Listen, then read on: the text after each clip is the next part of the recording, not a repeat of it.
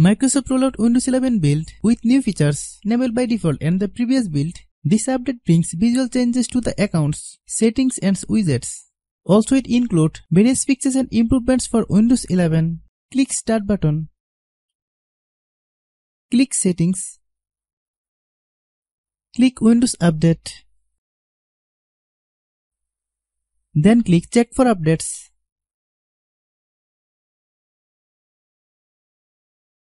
If there is any update, then download it. It will take some time to download.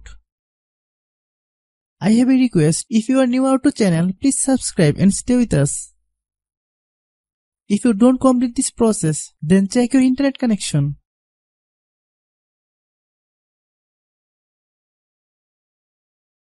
Click on the restart option when your process is complete. If there is any problem, please comment.